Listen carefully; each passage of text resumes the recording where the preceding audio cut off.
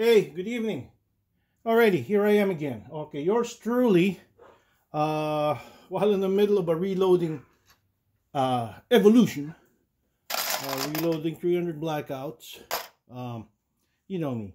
If people are trying to communicate with me, I can multitask. I can provide information. I can still do my primary function. In this case, while conducting reloads of 300 blackouts from bare brass, putting in the necessary powder, resizing, reseating, and crimping. And guess what? I got a call from a buddy with regards to his intent to actually venture into the reloading world. So he asked me, "Hey, Marcus, what would be a good place to start in reloading?" And I said, "Well, dude, man, you got to worry about first what kind of caliber are you going to be reloading, and you're going to have to be dedicated to that caliber first." Well, he said 223.556. Okay, so I sent him we kind of video chatted and showed him 300 blackout, and the very first question he asked me was, "Why are you so interested and thrilled about 300 blackout?" Well, I told him, "Hey, look, if you bear with me, I'm just going to create a video because, yes, I am very enthusiastic in doing 300 blackout. And while I'm doing this now, it kind of dawned upon me that in the span of 10 minutes, I am able to create content. So I said, wait till I'll just, because it's going to take me an hour with him. And we're just going to talk about 300 blackout, which I didn't really want to do. So now I'm going to share with the world my why am I favoring 300 blackout over what 223.556 AK rounds, which would be 7.62 by 39, 308 rounds, NATO rounds, which was 7.62 by 51, and why I really prefer 300 blackout. And it's a disadvantage because they're more expensive to shoot. Because there are not a lot of people that does 300 blackout. So in this case, why? All right, so let's start this. I have 3 reasons why. Okay, one is it's actually easier for me. The standard is what? Your 223.556 NATO round, which is let me show you one of them here, which is this baby right here, which is what our military uses. And a round that's 55 grain civilian, we use that round, right? See how tiny that is. Okay, I am a champion of self-defense. Now imagine this, right? This is what I'm reloading right now. Look at that big boy. It's a 308 round, basically, right? 308. This is your 5.56 NATO. See the difference? Ta-da! 55 grain, 220 grain. I just started doing 220 grain because my standard has always been 150 grain. Okay? 150 grain right here. So the smallest one right there, I could separate that sucker right there. It's your 55 grain 223.556 round. This is 150 grain 300 blackout round, which is technically a 308 round. This is a 220 grain 300 blackout 308 round. So, in fairness for self-defense, why would I be using that guy right there, right? Let me show you that later on and compare it with a traditional 300 blackout round. Okay? And that's as simple as it is. If you have the capability to reload any ammunition, any cartridges, you need to pick a particular round that suits your shooting style best, and for what that particular round are you going to use it for. Now, if you go in long range hunting, I'm not a hunter. I can't even see past 20 feet, right? I'm not going to shoot just 308s on a 20-inch barrel or some traditional rounds out there that are used for hunting. Okay, I retired from the Navy. We never really were taught to go shoot past 50 yards. I mean, come on, if it reached the other side of the ship, that's about 40 feet. Good enough for the Navy, you know? So, that being said, your training also has something to do with what you are doing or what you are shooting with. I started at 223.556 because back home in the Philippines, as a young teenager, we were being trained to fight communist guerrillas, which were also using the same firearms, right? Yes, they were not using AKs.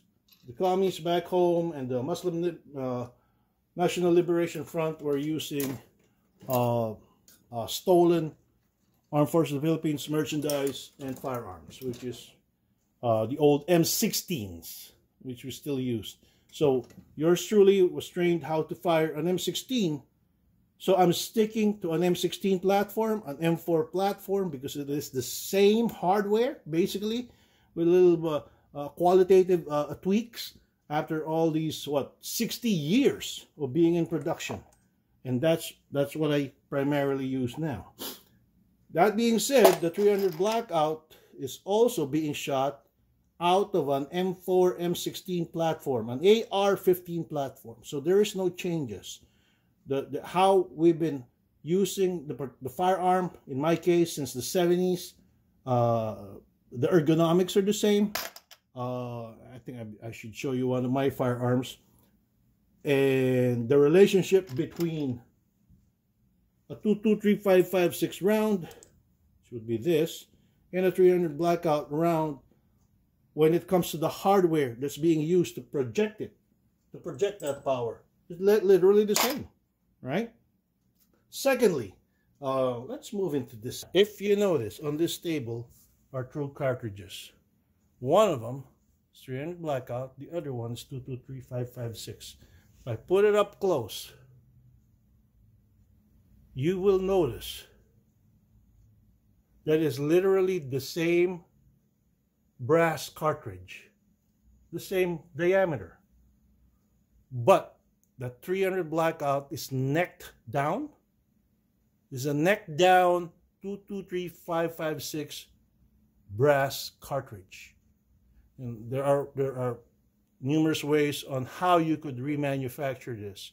So if you are a reloader like me and you have jugs of 223.556 brass, all that needed to be done was cut it, trim it, clean it, neck it down with the right measurements. I know it's a long process, so you could create your own 300 Blackout round.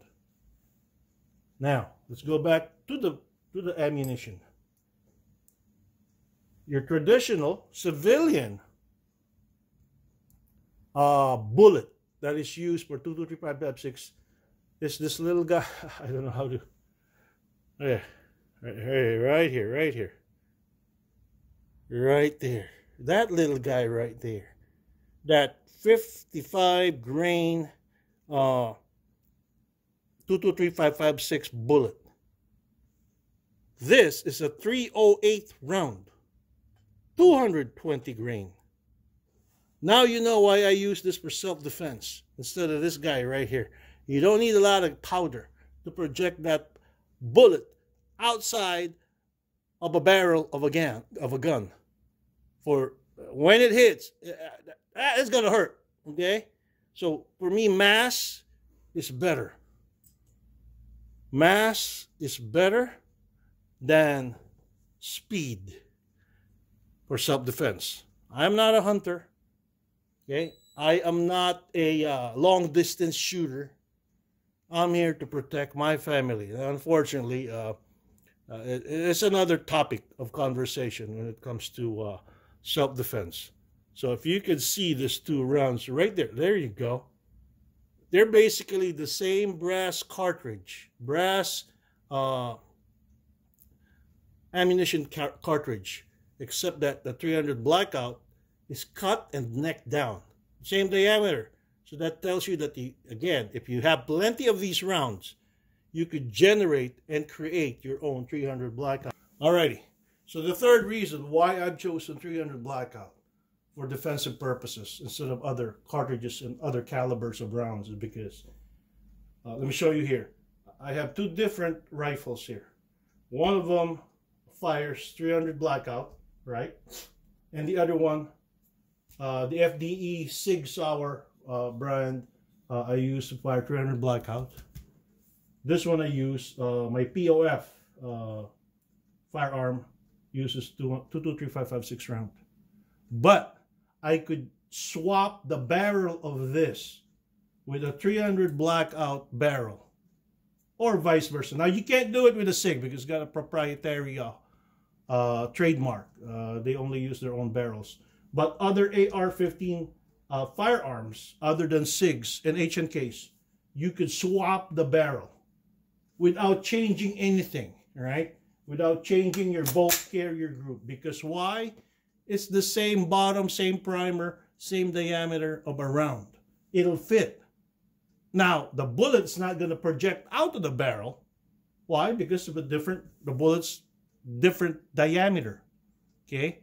Different radius, different diameter. So the only thing that you will have to do is that if you have one rifle, is swap the barrel. Now you can shoot two different types of rounds. 223.556, 223 caliber round, 5.56 millimeter, 5.56 millimeter, or 300 Blackout, which is a 308-inch caliber round. Right? So those are the very reasons. I'm being practical. I'm not being gregarious or anything like that. I don't buy 50 firearms. I wish I did. I wish I could even afford it. But if you are into the business of self-defense, the very reason again why I went 300 Blackout is I am capable of reloading it to as much as I want. Second, it has more mass. Who cares about speed? If that big bullet right there is capable of creating more damage than a little bullet, I'll take it. And lastly, with a barrel swap, you could have two different cartridges, two different bullets flying out of a firearm using one particular hardware. So hopefully I did answer that question to my friend, all right? Hopefully you're listening, and some other people are listening. So I got to go back to reloading. You guys enjoy the evening. Post!